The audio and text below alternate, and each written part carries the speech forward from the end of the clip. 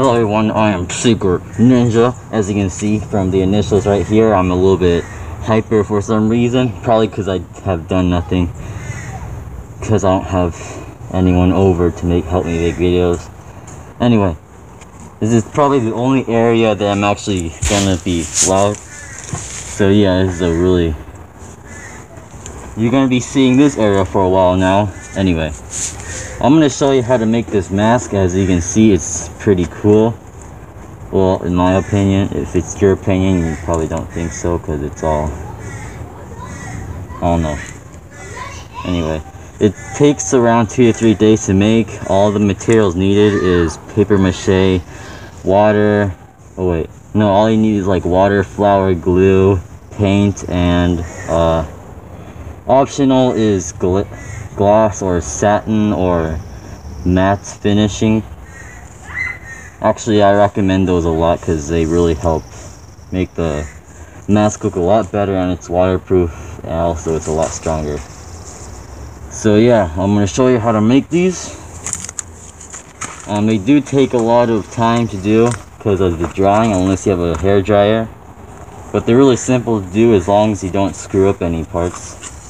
You can make like a serial killer mask, kind of like this one. As you can see, it's got designs on it. You don't really need to get explanation on that. And something like this, it's pretty much, I don't know, some angry guy. And I'll probably be using a lot of these in my videos too. So I'm going to show you how to make these, and let's go in to my room. Alright, so now that we're in my amazingly clean room, see those are masks I made, and that's my roommate. So I didn't actually say all the ingredients. The most important thing I forgot was paper. So what you actually have to get is tin foil, and you're gonna make a what do you call it? A face mold or a face cast of your face. Paper mache, you can come up with any ingredient you want. I use flour, glue, water, and salt. Salt is great if you don't want mold. You could use some strings, or what I use was rubber bands. This is just nylon string. You can easily melt it with fire. Some paint. They're acrylic, like I got this metallic one. And you could use glue also. I also have some paper towels. Paper towels are good for outlining or just using the last layer. And you can fold them and crunch them up into facial features. And we first start off by dipping ripped up pieces of printer paper or newspaper. If newspaper were there for you, you can also do that. You just grab some printer paper, and as you can see, I try to make a mask out of paper. That's why there's holes in it. Don't ask why. Just rip it up like you're so ripped. That was so bad. Alright, so just rip it.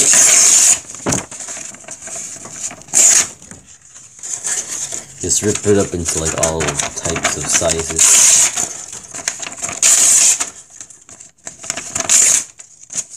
I recommend using at least 2 sheets of printer paper. If you have newspaper, then just whatever. I don't know how to measure it, but at least quite a bit of newspaper would work. So I'm using at least 3 sheets of printer paper for this. And also large paintbrushes will work good too. Oh yeah, and I'm also using Mod Podge for its gloss finish. You could also use spray varnish. That would work a lot better. I just have that because I don't have any spray.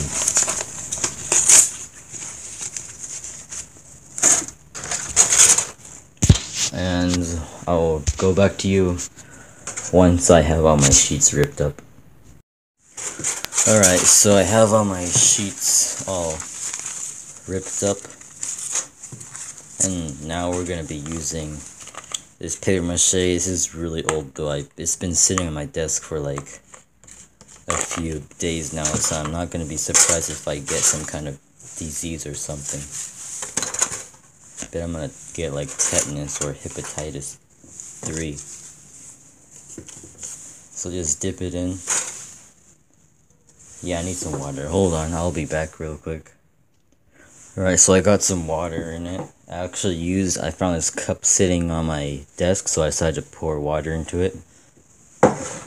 And now it's all nice and soupy. It's actually a little bit too watery. But that'll be fine. I don't really have too much time to worry about. So just, I'm pretty sure you know how to do this stuff. You just take paper and then just stack it on there.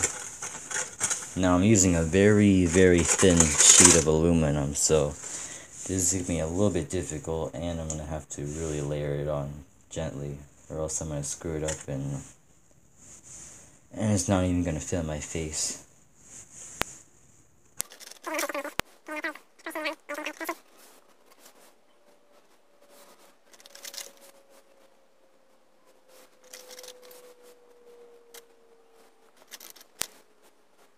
Alright, so you can already see that I'm covering the whole face up pretty nicely.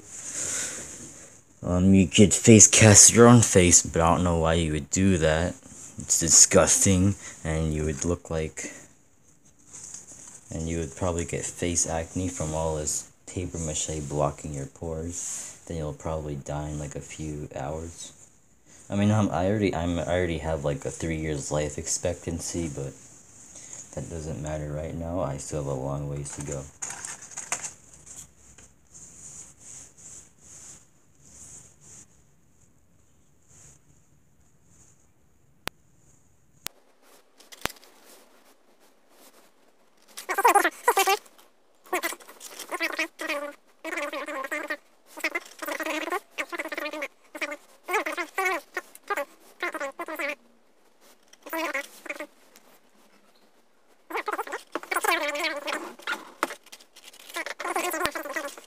I already have paper mache all over me, and I have no idea how I'm going to touch the pause button.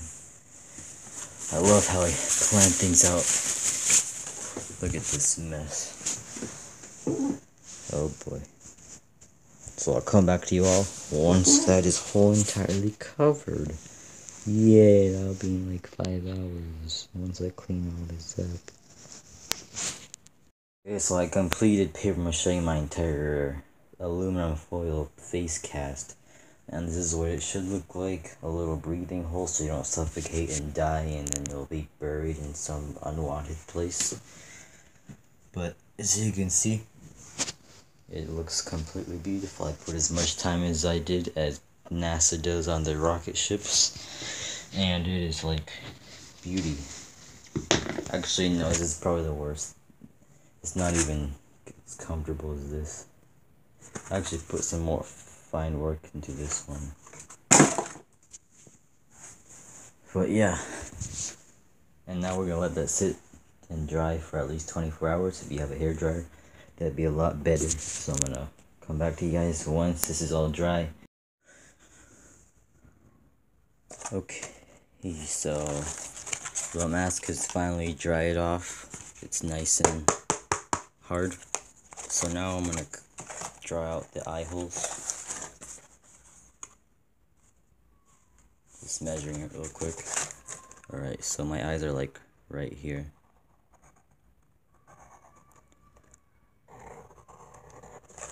Just a rough sketch. And cut that out.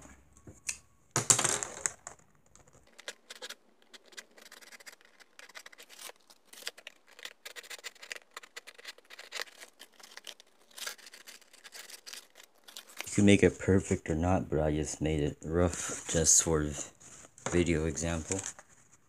put on your face. If it feels comfortable and you can see through it, then you're okay with that.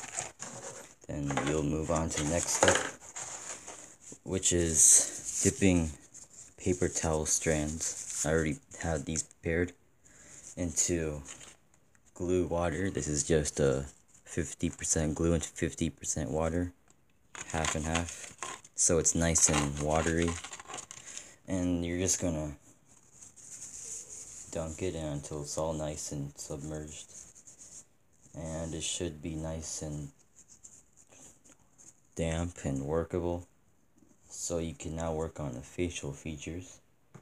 I have a whole list of what I should do. I'm gonna make one with glowing eyes and with glow-in-the-dark paint.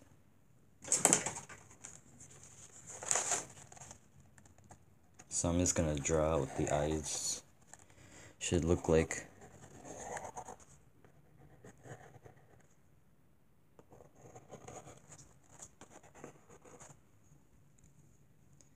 And maybe have like one with no mouth at all.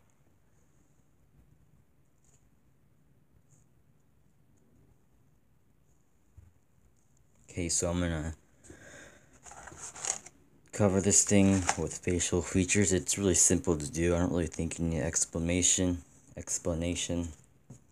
So I'll just show you real quick. You just grab it, the wet paper towels, and just apply it. And since it has glue on it, it should stick pretty easily. And plus, you're gonna add another layer of paper towel on it, so it's gonna stick on better.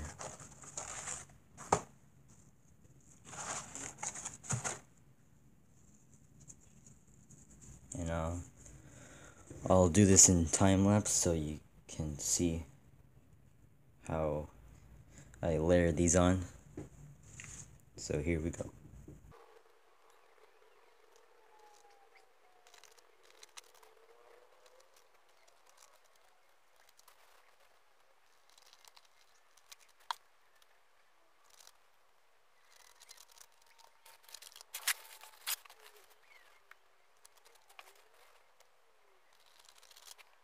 Okay, so I got all the facial textures and stuff, and this is what it's gonna look like. Now, next step is to cut up strips of paper towels like this. Like, it could be smaller. And you're gonna carefully lay it. It's best to use a paintbrush, so that's what I'm gonna do. If you don't have one, then you can use your hands. That's what I've done before. In fact, this is my first time using paintbrushes on this, so it's gonna be a little bit different for me. But you pretty much just layer on the paper towels as if it was skin, and these are muscles. And attach glue on them.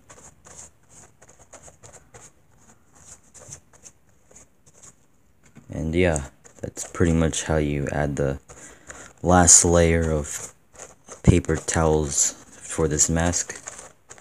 And you really want to make sure that it completely has no air pockets and it doesn't really deform the face too much. But make sure you kind of push down really hard on it so all the features on the face could pop up and they wouldn't look so bad.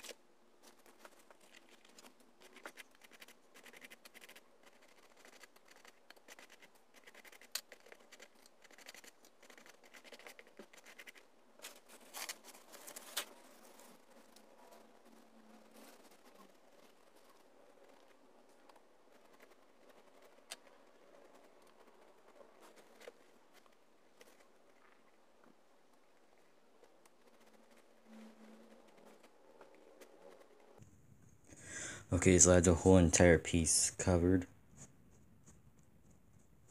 So now we're just gonna let this dry.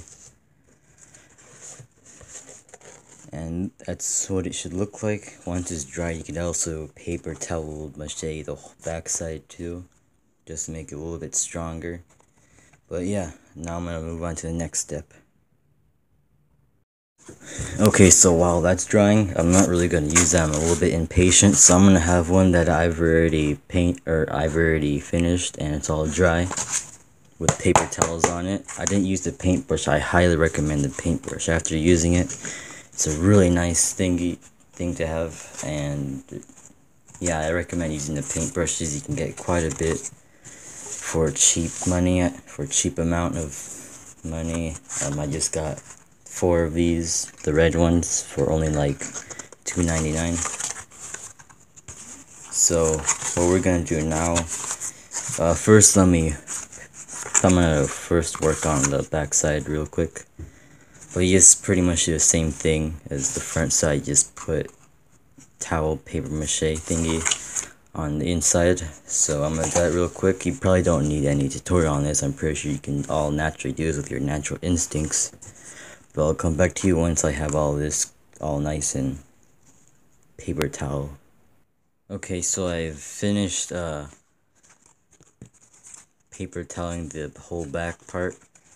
One thing I did forget to tell you is that once it's all the way dry, you could see that there's a bunch of corners sticking out. See, so once it's all dry, you're gonna have to snip those off with scissors. And I'm also gonna have to snip this part with scissors once it's entirely dry. But I'm gonna show you what you're supposed to do once it's, the front part is not that wet, so I'm gonna start paintbrushing. And this is probably the funnest part of the whole thing. Even though it does get a little bit tedious when you're first starting off.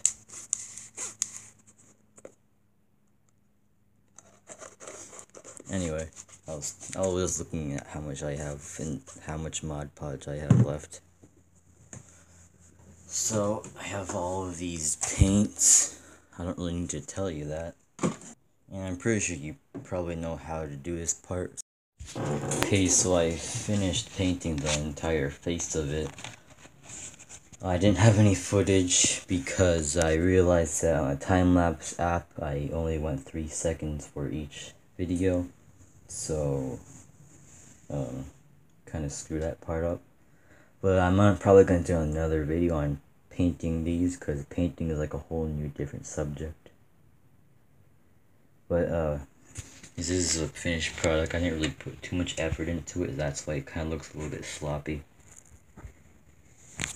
So you're pretty much done with the entire face. You don't have to do any more adding.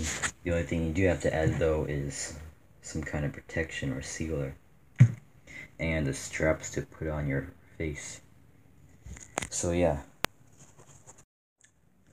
So most of the face has dried. The back part is still a little damp, but it's still dry enough so I could attach or apply the Mod Podge or sealer to it.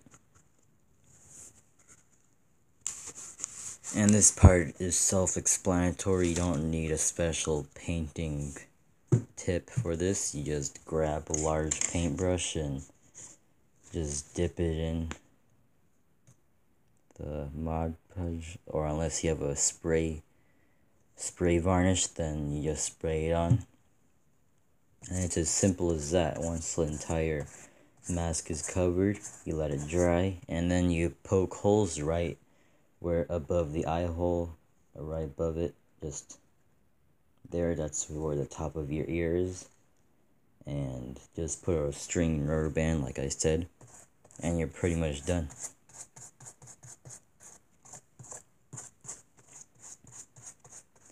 I also apply a sealer to the back part of it just so it's a little bit more durable.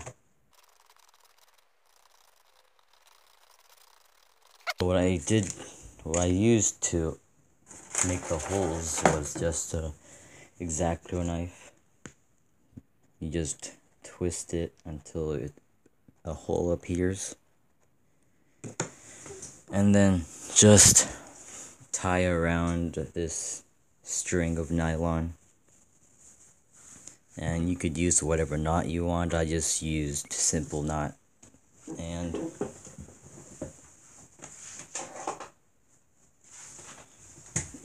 as you can see, it does a pretty good job on holding up.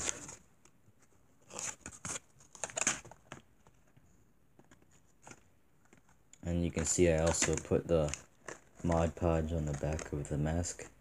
That's why it looks shiny.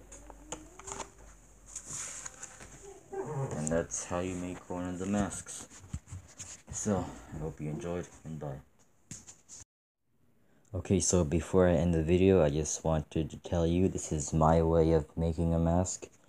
There are a bunch of different ways of making this. This is just my own way. You could come up with your own, and I'm just making this video just to give you like an inspiration, or maybe you're interested in making a mask, and just showing you how easy it is to do it. So, you know, come up with your own ways, and I hope you have fun making the masks, or not. Bye bye.